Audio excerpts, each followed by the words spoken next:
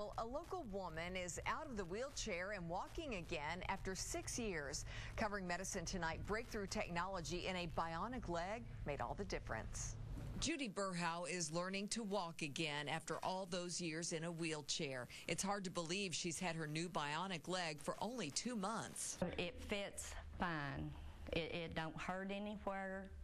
And the knee part, it knows when I'm stepping and when I'm going to bend it. The state-of-the-art prosthesis is the first artificially intelligent knee system with the ability to learn and adapt to its users' movements. It contains a microprocessor that adjusts resistance automatically 1,000 times a second, helping to maintain stability. Zach Weber at Premier Prosthetic Center can make other adjustments through a Bluetooth connection between Berhow's bionic leg and his PDA.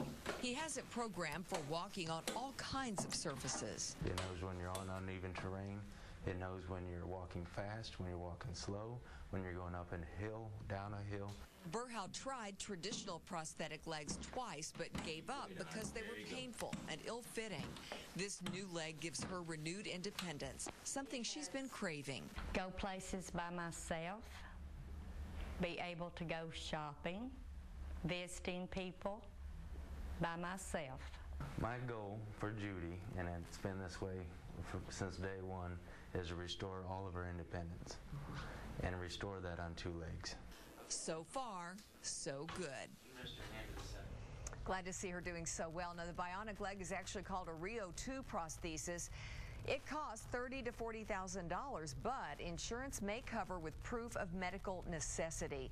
By the way, Zach Weber feels a special kinship with his patients. He has a below-the-knee prosthesis himself after being injured in a car accident several years ago. A new